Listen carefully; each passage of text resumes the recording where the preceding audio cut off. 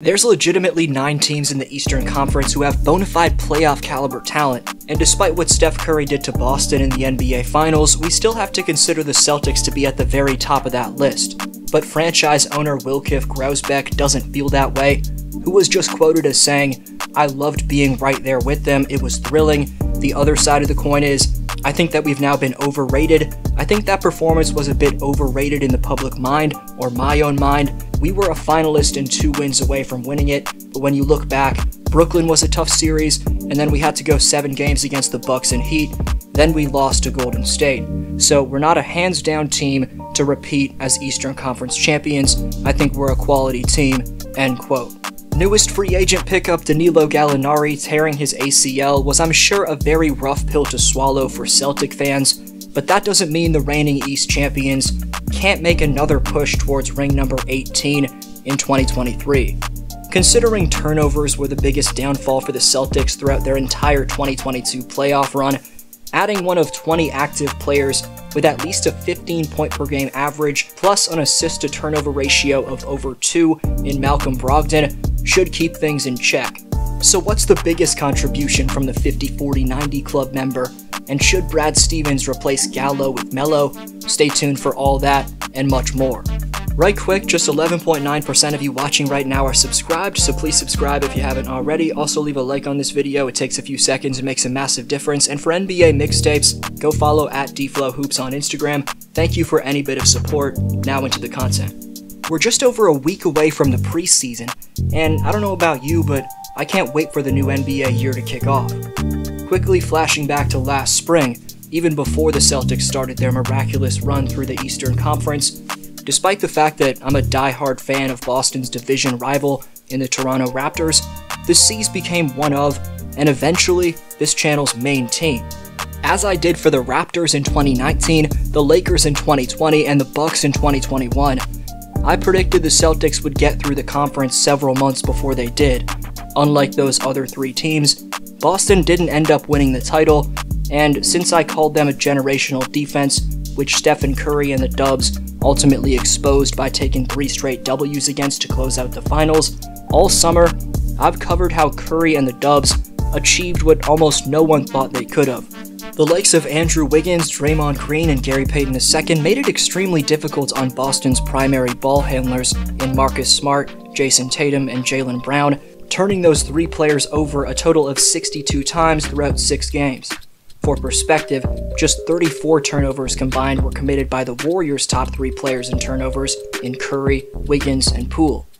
However, it was a very good playoff run for Jayson Tatum, where he posted 25.6 points, 6.7 boards, 6.2 dimes, 1.2 steals, and just under a block per night over 24 2022 playoff games.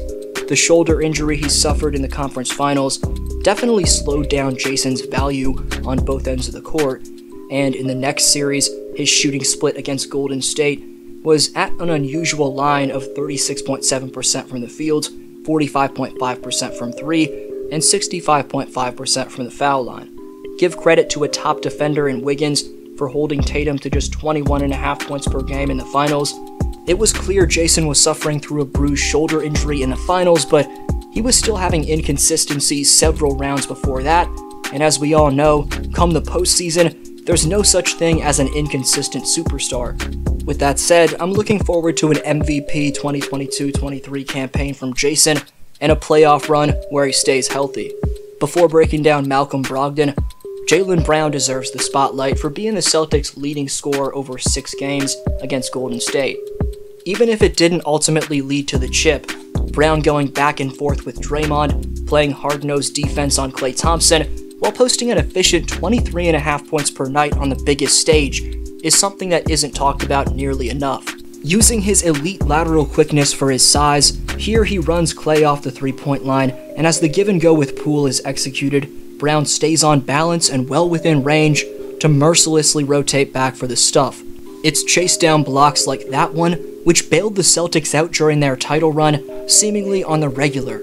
Additionally, Brown's relentless blitzes of the passing lanes constantly shift momentum for the Celtics as well. The one thing Jaylen struggled with at times come the NBA Finals was his ball handling, but I don't think you can blame him too much for being sloppy with it on occasion, because Brown fulfilled his role as a primary scorer and had to be creating off the bounce more than you'd want your shooting guard to.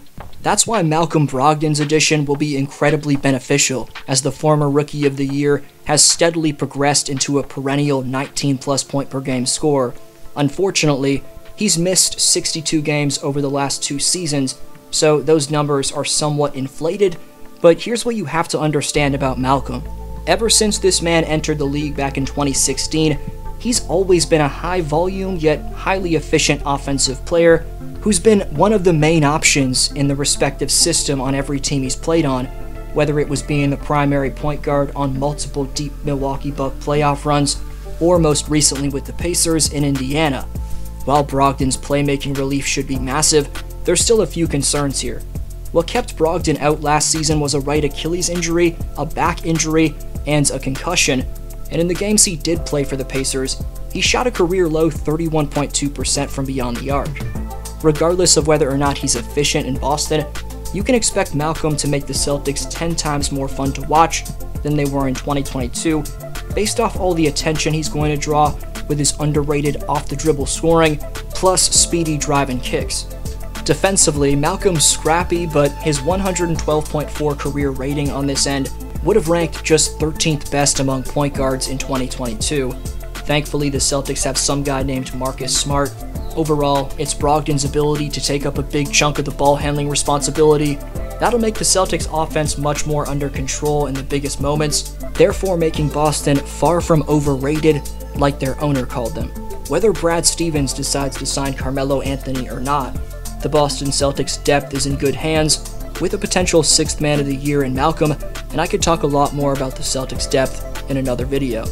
Getting back to one of the top backcourt players in basketball, Jaylen Brown, since I can't decide personally, I want to know your take on where Brown ranks among the best shooting guards in today's game.